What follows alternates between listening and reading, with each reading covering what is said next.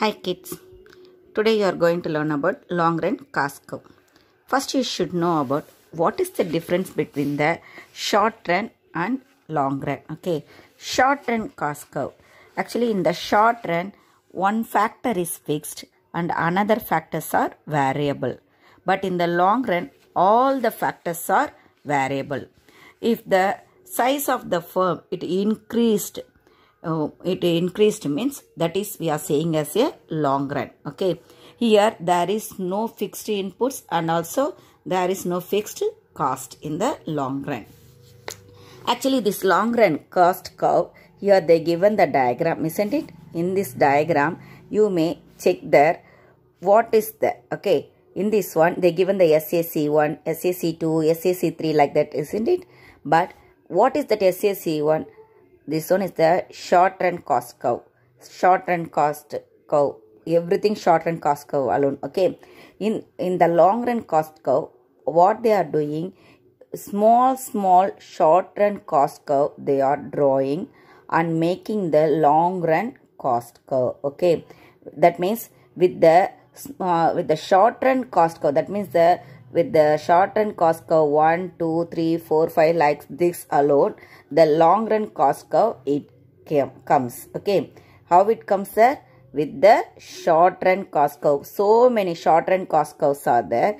With the short run cost curve alone, we are making the long run cost curve. That means in the firm, what they are doing for the short term period, they are making one of the output. And another short term period they are making the another output, and another short term period they are making the another output. When we are joining all these outputs, that means all the small outputs, all the small short run average, what we are getting there? We are getting the long run average cost. Okay, we are getting the long run average cost. What they are giving here, that they are not denoted all these things in yours. Actually, long run cost curve, it is derived only from the short run cost curve alone. Okay, with the so many short run cost curve, we are deriving the long run cost curve. That is the simplest thing. With the so many short run is there, isn't it? Here there is the so many short run is there. With this so many short run alone, we are getting the long run cost curve. Okay, long run cost curve, how we can able to find this one? Long run average cost, it is equal to long run total cost divided by Q. Already I told AC equal to TC by Q, isn't it? Already we studied or not that one? AC equal to TC by Q. We already studied that one. Same alone here also they given. Here what they added here? Long run they added. Okay. Long run average cost is equal to long run total cost divided by quantity. Okay. Okay. Next we will move on to the next chapter. First, okay. Before that, we will complete this fully. What is the another name for the long run average cost? Everything we will complete that. They given the another name for the long run average cost is the plant curve or the boat shape curve. What they given there? Plant curve or boat shape curve, or also it is called as a planning curve and envelope curve. Planning curve or envelope curve. That means it is having the four names there. What are the names they are? It is called as there? Plant curve, boat shape curve, planning curve and envelope curve. Okay, these are all the things the long run average cost is called as. Okay.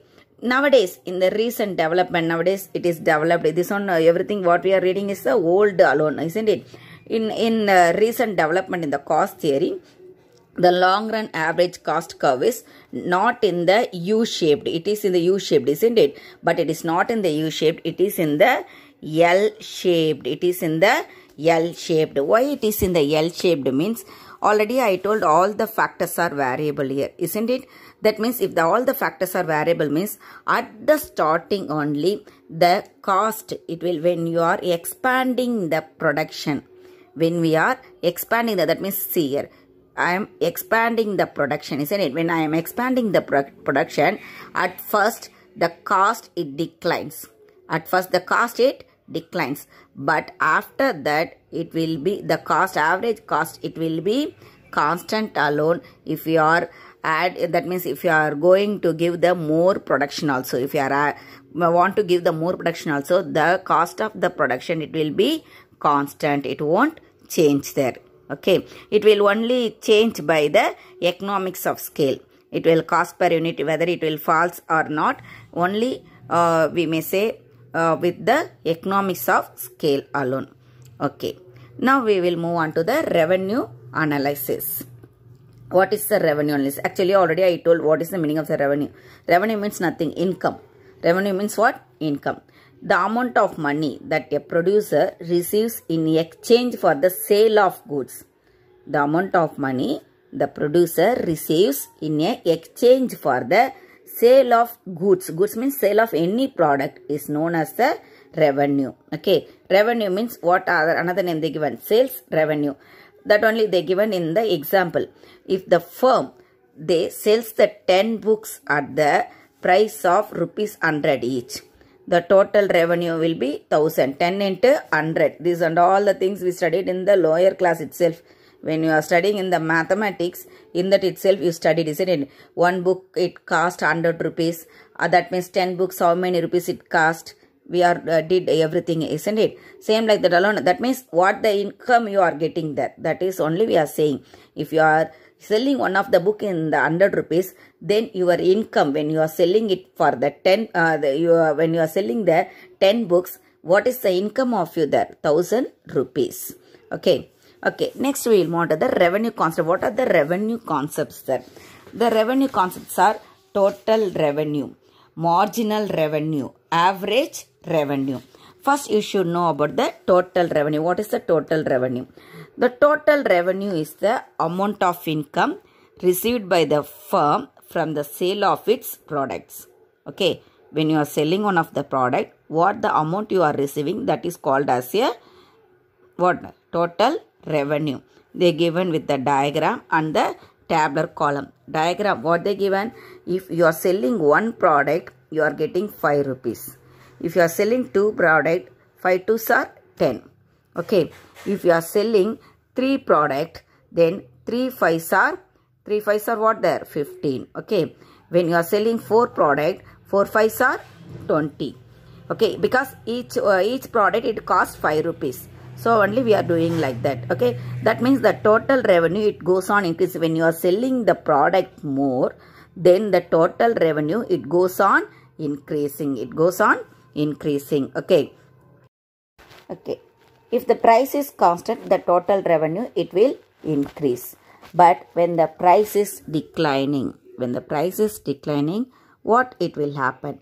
The revenue at starting stage, it will increase. The total revenue at starting stage, it will increase. But after one of the point, it will goes on decline. It will goes on decline. If the price of the product, it declines, means at starting the total revenue, it will increase.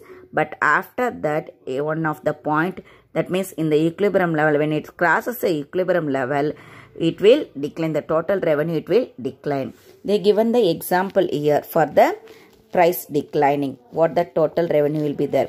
Quantity sold. If the one quantity is sold, means the price is 10. The revenue also 10. If they are selling the 2 quantity, then the price they declined there. Okay, that means 9 rupees.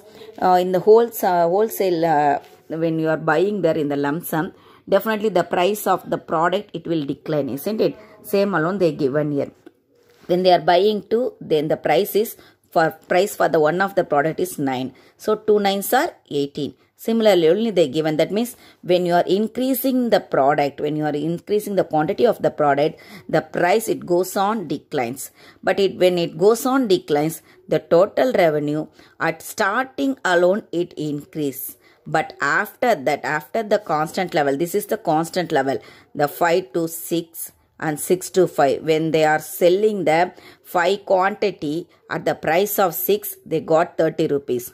And when they sold out the 6 quantity at 5 rupees also, they got the total revenue 30. That means that is the limit. That is the limit. But when you are selling the quantity 7 units for 4 rupees, then the total revenue, it declines. The total revenue, it declines. Okay, through the graph also they given. See here, at starting stage it increases, but at one stage it is in the constant, but after that it moves on declines. It moves on declines. Okay. Next we will move on to the average revenue. We already know how we are calculating the average revenue. Already I told average means total by quantity, isn't it? Here also same thing alone. Total by quantity. That means average revenue equal to total revenue by quantity. Marginal revenue. This also we know, isn't it? Marginal means what I said, when you are giving the addition of that one, it is known as the marginal. Here they are saying about the revenue. Revenue, when you are getting the additional in the total revenue by the sale, it is known as the marginal revenue. Okay, when you are getting the addition to the total revenue by the sale of an additional unit of a commodity is known as the marginal revenue. Same formula alone here also given. See here, there we studied about in the marginal cost, we studied MC is equal to TCN minus TCN minus 1. We studied, isn't it? Here what they given here, same like that alone they given here. See here, MR equal to TRN minus TRN minus 1. And in that also we studied this formula, isn't it? Or TRN plus 1 minus TRN. Okay children, thank you.